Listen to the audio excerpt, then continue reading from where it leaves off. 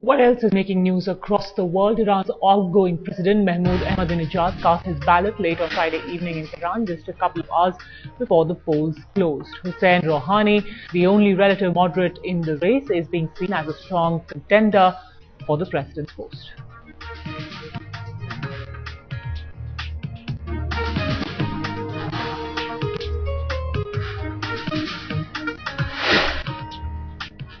The Airbus A350 took off on its maiden flight, setting the stage for intense competition with US rival Boeing in the long-haul aircraft market. Airbus has received orders for more than 600 planes and is aiming to begin deliveries in the second half of next year.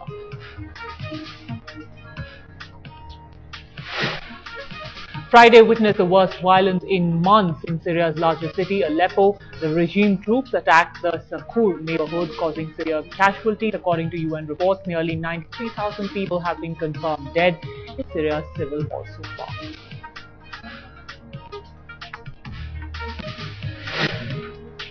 Water levels in the river Danube continue to rise in Serbia, reaching a height of more than 7 meters and endangering households on the banks of the river. Around 200 houses in Serbia's northern municipalities were hit by flooding.